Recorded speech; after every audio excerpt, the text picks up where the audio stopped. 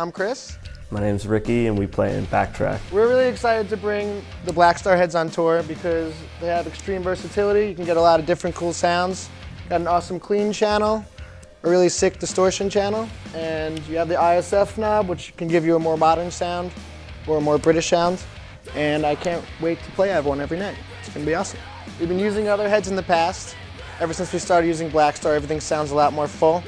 On the record, we overdub guitars up to 3 or 4 guitars on each track, and with this it sounds just as full, which is something we've been looking for a very long time. We have a new record out called Lost in Life that came out in January. It's on Bridge 9 Records. You can pick it up at bridge9records.com. The previous guitar heads I've used, it's very hard for both of us to find sounds that complement each other.